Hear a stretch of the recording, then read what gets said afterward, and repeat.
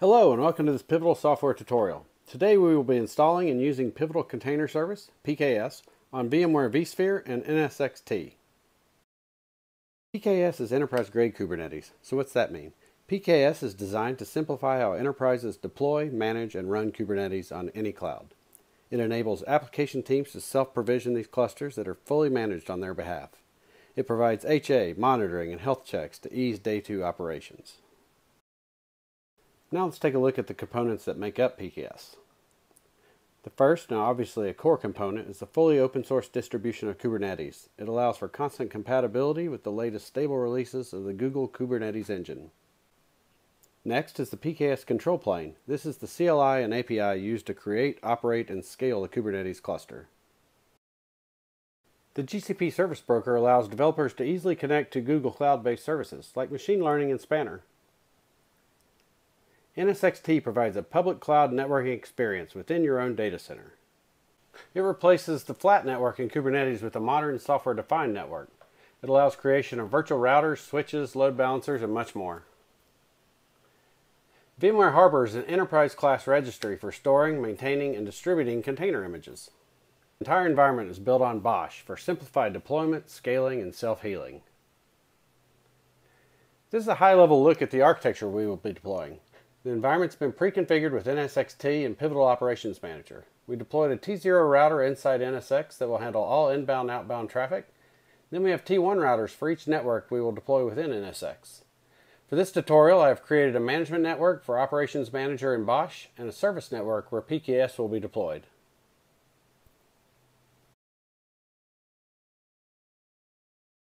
We'll now walk through the installation of Pivotal Container Service, PKS. We'll start in Ops Manager. The PKS package has been preloaded into Ops Manager and is ready for configuration. Click on the plus sign to install the tile. When the tile appears, click on it to begin its configuration. First we'll configure the networks to use. As you saw in the diagram, we use the management and the services network.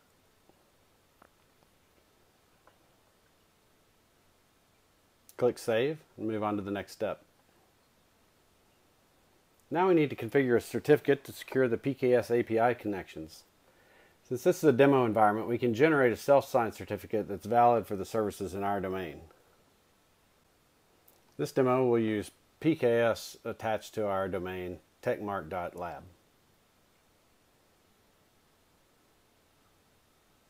Click Generate to generate the certificate.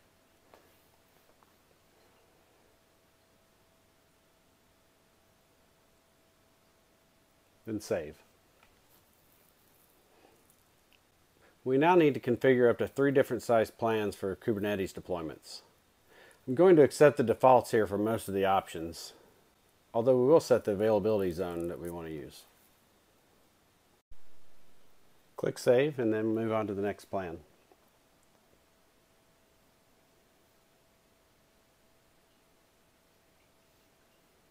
We'll do the same, setting availability zone here, and then accept the defaults. Click Save. We now move to the third plan, which in our case is set as inactive. Then we can go set up our Kubernetes cloud provider. In our case, our IaaS solution is vSphere, so we select that, and then we're given the option to enter our vSphere credentials,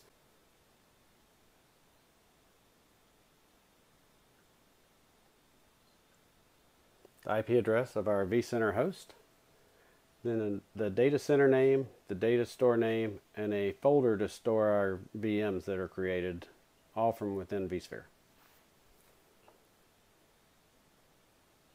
Then we can click Save and move on to our networking configuration. This is where we'll select the NSX-T networking stack and give PKS all the details that NSX install. We'll add the NSX Manager IP address and the credentials for that host. And then we need a cert so that we can communicate with that NSX Manager.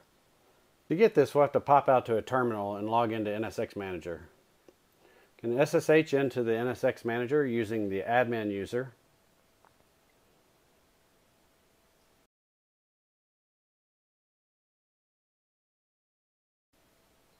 And then we'll run the get certificate API command. This returns a certificate that we can then cut and paste into the PKS installation UI. Once we have the certificate, we cut and paste.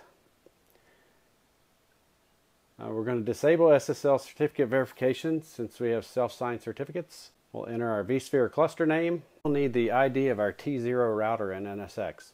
We can go to the NSX UI to get that information. Click Routing, locate the T0 router, and then you can get the ID from that page.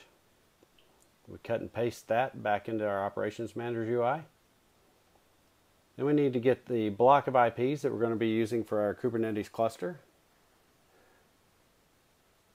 It's our IPAM block. Get that ID, cut and paste that back into Ops Manager. And then we need the floating IP pool. This is our network address translation addresses that we're going to use for Kubernetes. So we can get that ID, and we'll cut and paste that back into the Operations Manager UI.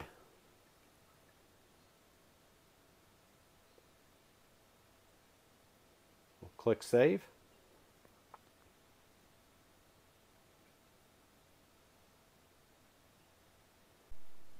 Now we'll move on to the UAA section.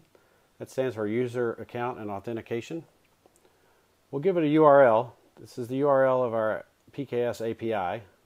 So api.pks.yourdomain. We can click Save. We won't be configuring syslog for this demo.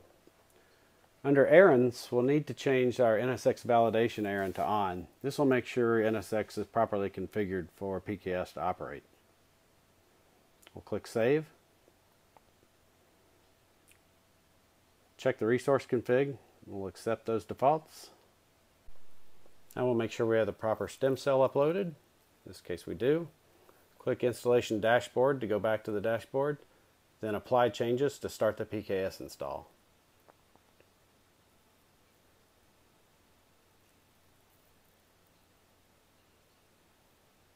Once the install starts, you can watch it with verbose output.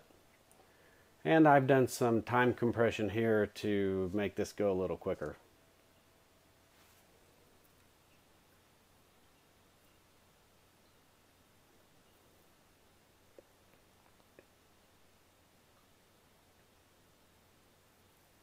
Once that's complete, we'll get a Changes Applied pop-up. We click Return to Installation Dashboard, and we should see PKS with the green tile.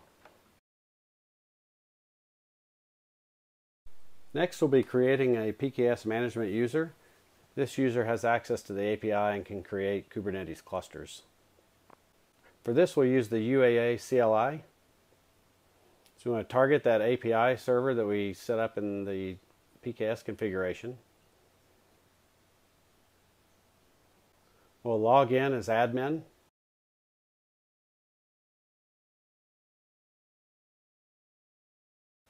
And to get its credentials, you can go back into the Ops Manager UI, go to Credentials, and grab the UAA admin secret.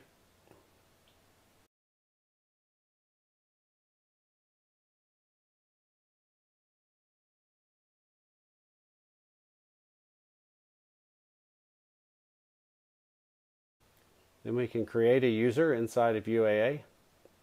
Create dbasket, give it my email, give it my password, and now I have a user created. Now we wanted to make that user a member of the PKS cluster admin group, and we should be able to log into the PKS cluster. Log into the PKS API, give it our user and the password we created. And we're logged in. Now we can check some of the other PKS commands to make sure they all work properly. Now that we have everything running, we can go build a Kubernetes cluster with PKS. Our first step in our Kubernetes cluster build will be to allocate an IP address for our PKS master. So some environment variables we need to set to be able to use our NSX command line tool. We'll source those. Then we can use the NSX-CLI command to allocate an IP address from our NAT pool to use as the Kubernetes master. So we run the allocate command, we get 10.195.19.135. Then if we look in the NSX UI at our NAT pool, hit refresh, we'll see that 10.195.19.135 has been allocated. We'll go back to the command line and we'll take a look at the PKS create cluster command and the options that it requires. See, we can give it an external host name, a plan, a couple other options. In this case, we're going to take a look at the plans that we have available. We do PKS list plans. See, we have a small and medium, and we'll create a cluster. Give it a name, in this case Ironman, and we give it an external host name. And this is the IP address that we got from the allocate command we ran earlier. We'll choose a plan, and our cluster configuration is kicked off. See, it's in progress, so we'll watch it. And I sped this time up as well, so we don't have to wait for it to finish creating.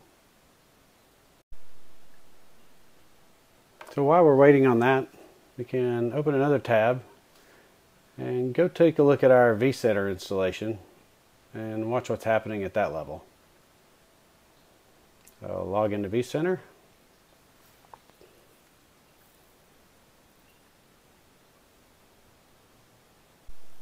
And once that comes up, we'll take a look at our cluster and our resource pool, and we'll see some VMs have been created. But look at the summary of those. See that you can see that they are on my services network, .2.20 through 22. So those will be my 4 Kubernetes hosts in my small cluster. And then return to the command line and wait for my cluster to finish creating. It's now succeeded. You can see our master IP address is .20 and the external NAT address is 19.135.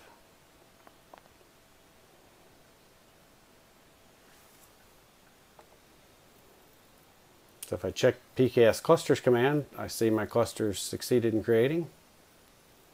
If I want a little more detail, just give it the PKS cluster command with the name. And this information is important because now I need to use the NSX-CLI command to create a network address translation rule to pair those addresses up. So NSX-CLI NAT create rule, give it my cluster UUID, my Kubernetes master IP for internal and external. And now I have a NAT rule created to get to my Kubernetes master. So if I look in the NSX UI on my T0 router NAT rules, I can see that NAT rule was created on the T0 router. Next we'll actually want to use our cluster. So we need to get the credentials for the cluster from the PKS API. And once we do that, those are loaded into the kubectl config, and we can use kubectl commands for the cluster now.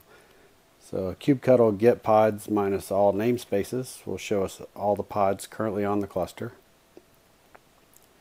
And if we want to use the GUI for Kubernetes, we can issue a kubectl proxy, which will then proxy to our local host. And we can visit that URL and check out the GUI for Kubernetes.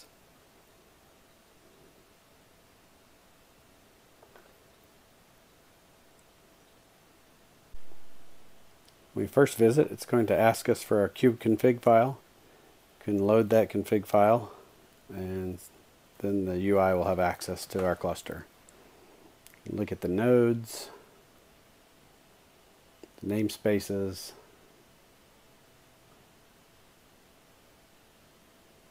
and now we can deploy a sample workload to the Kubernetes cluster. On docs.pivotal.io in the PKS documentation, we'll see a sampled spec file for an Nginx app. So we'll download that spec file.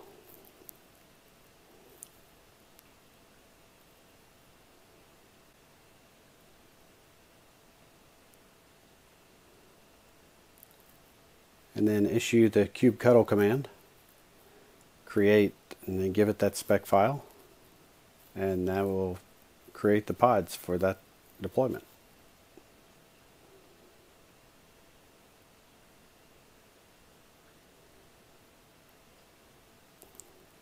I can do a kubectl get deployments, and we'll see there's Nginx.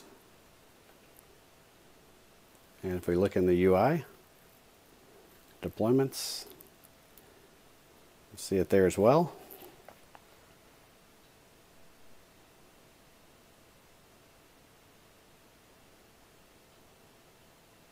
If I look at the services, we'll see the external endpoint. That's actually one of our NAT addresses.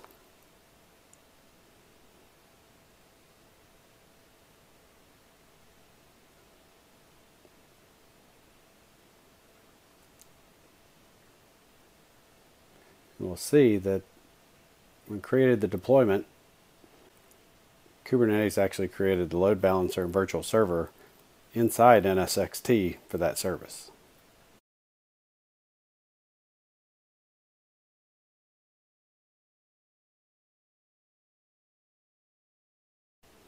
So if we visit that URL, we'll see Nginx is running.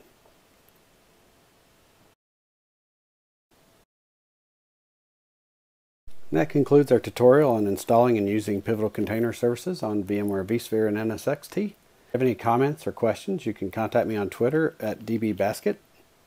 Thanks for watching.